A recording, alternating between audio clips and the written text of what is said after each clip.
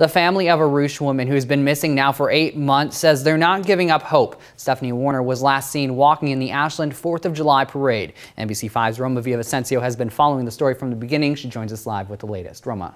Kyle, 4th of July 2013 is the last time anybody saw Stephanie. So far, the Jackson County Sheriff's Office has named Stephanie Warner's boyfriend a person of interest, but detectives say they haven't found any new evidence. 2 months ago, Ames and his son had warrants out for their arrest unrelated to Warner's disappearance.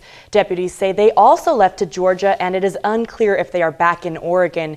Warner's family says they just want to find her.